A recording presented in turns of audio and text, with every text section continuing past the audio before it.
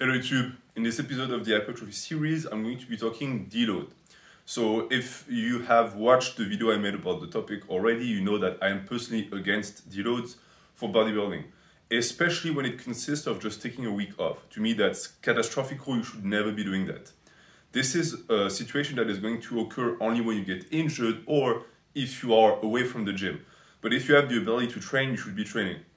I also do think that reducing the amount you're going to lift massively for a week or even a period of days that can be from 3 to 4 is already too much. Because to me, it shows that you're either not understanding how to train for size, or you are overdoing it when you train for size, which means that you are forced to take breaks. And that would be because you are overreaching. You're doing way too much when it comes to actually amassing tonnage, and therefore you go way past your maximum recoverable volume and you are forced to lay it off for a while. The reason why powerlifters do that, the reason why people who train for strength do that, is because strength and size are not similar values. Strength is going to have to happen with waves, with cycles, because there is a peak, meaning that you have a certain period of time where you know that you need to be at your strongest. But for bodybuilding, this never happens.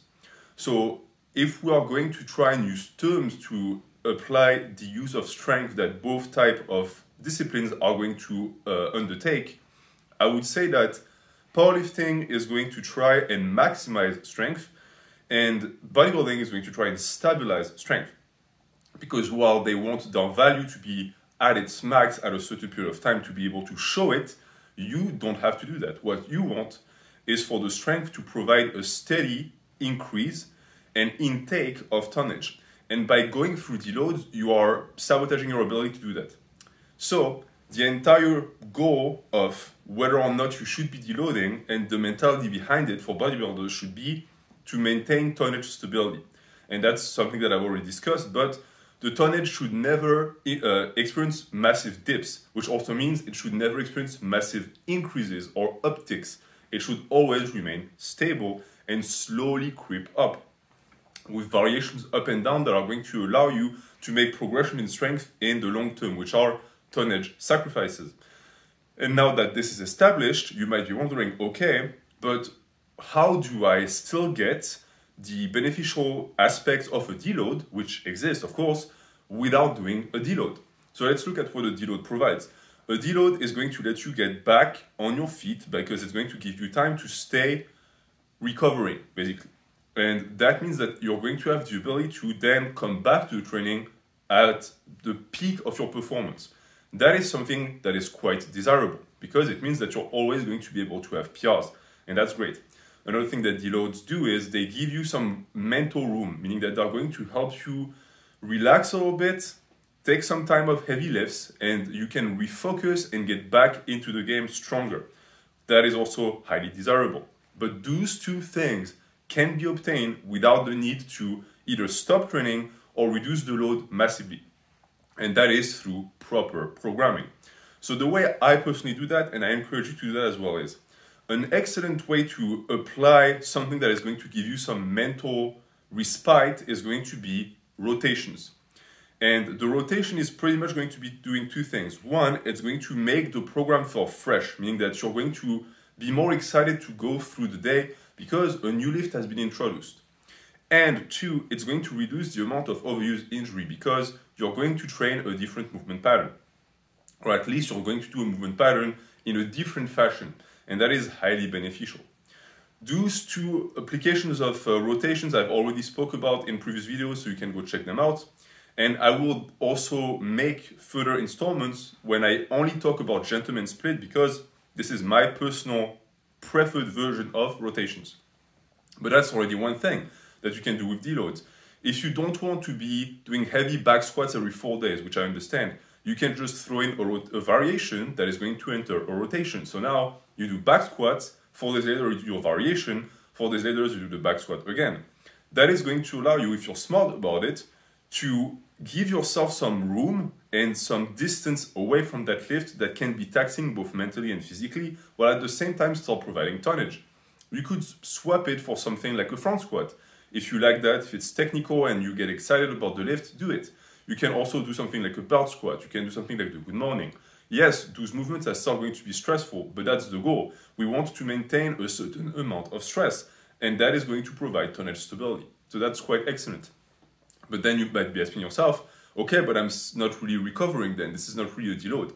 That is going to come from the second aspect of it, which is never digging yourself into a hole. Because if you need a deload, if your body feels beat up, it means that you're doing something poorly in the first place. And that could be that you're training too frequently, that you're doing too much volume, you're going past the maximum recoverable volume.